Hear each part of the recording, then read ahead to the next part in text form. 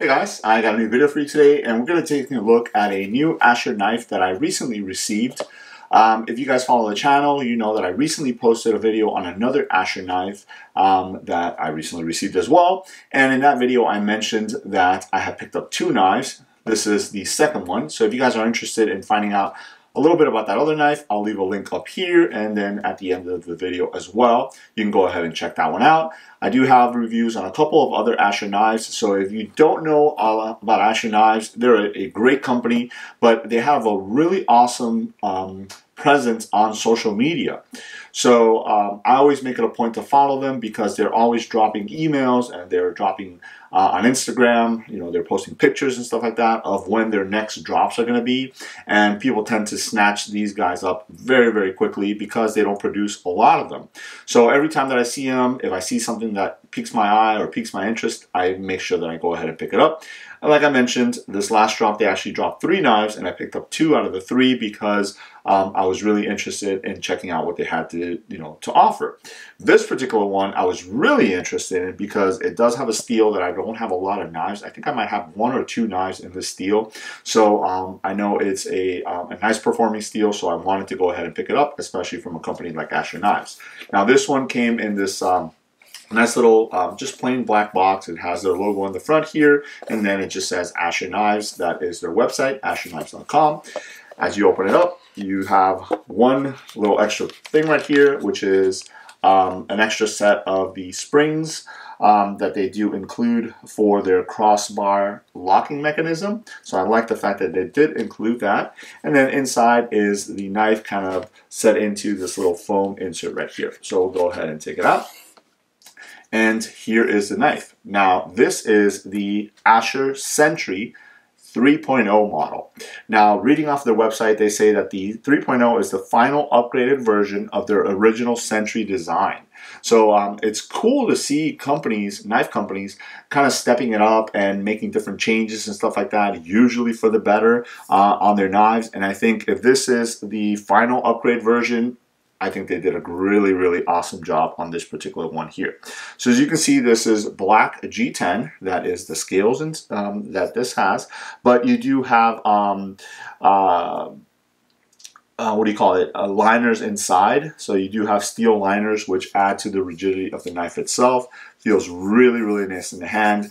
The G10 is actually contoured very nicely, so it comes around very nicely. No sore spots or anything like that whatsoever on this knife. It's just a very, very classy looking knife.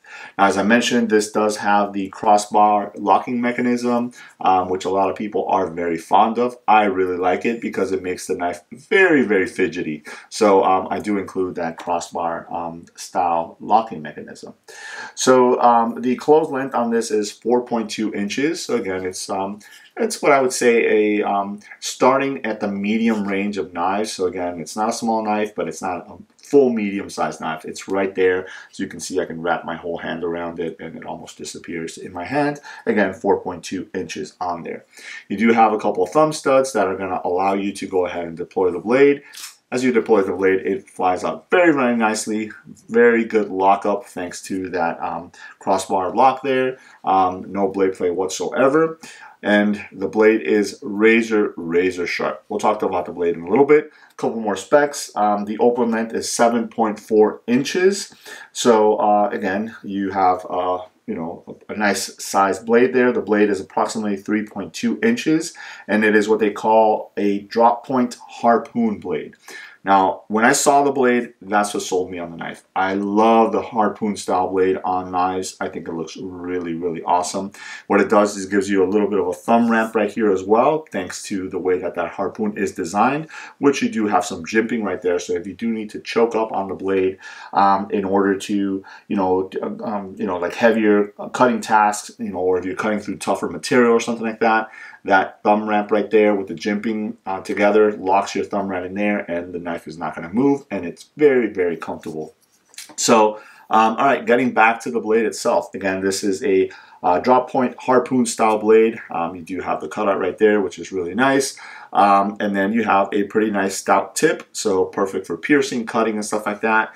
As far as cutting goes, this is what I mentioned that I wanted to go ahead and pick up this knife as well because your blade steel, and let me see if I can show you guys on the blade, it's very, very faint right there. It is M390.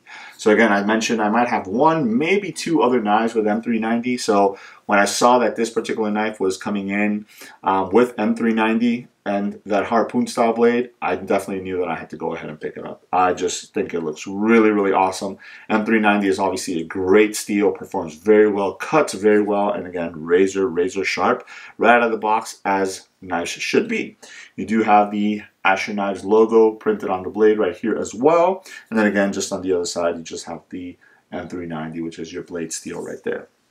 The crossbar lock here, as I mentioned, makes the knife very, very fidgety. You can either grab it from one side or both sides, and it closes very easy. So as I mentioned, you can go ahead and use those thumb studs to open up the blade or deploy the blade, or you can actually just use the crossbar to deploy the blade as well. So very, very fidgety, you know, depending on how you want to do it. So you can go ahead and use the thumb stud.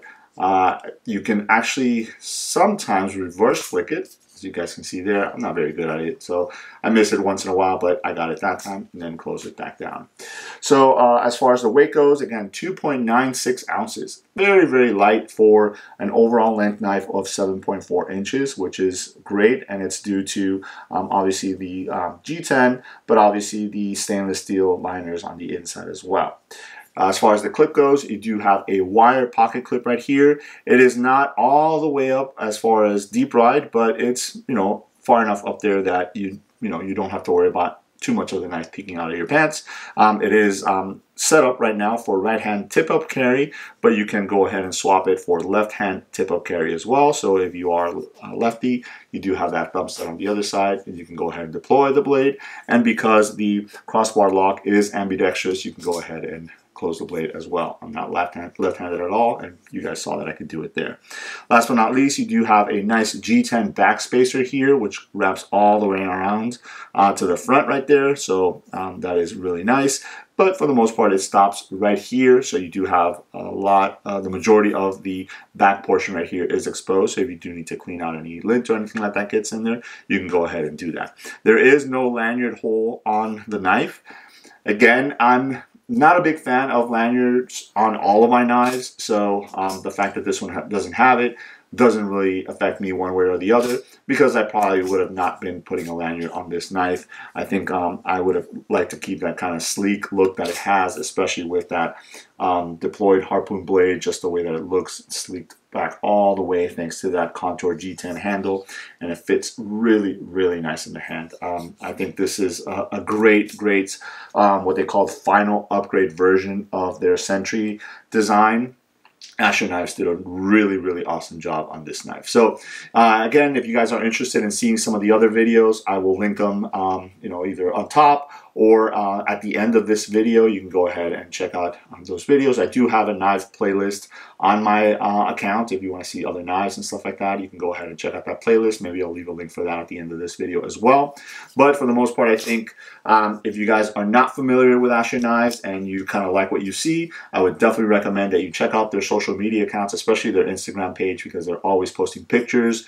And then if you go on their site, you can actually sign up with your email and you'll be alerted way in advance when they're going to be releasing you know, some of their styles. Now, the one thing that I do not normally like to mention in a lot of my videos, but I did want to mention it on this one because these things change, is price. So this guy right here was $95. $95 for a harpoon blade, M390 steel, really awesome design, crossbar style locking mechanism that performs very nice with the wire clip. I think is a steal. For what you're getting. Is a great buy. So again, this is what you could probably, if you check out their site, you'll see that a lot of their knives are within that range. So if you want to pick up something nice, something different than what you normally see out there, I would definitely recommend that you check out Asher Knives. So there it is. That is a look at the Asher Centri 3.0 from Asher Knives. Let me know if you guys have any questions. Thanks.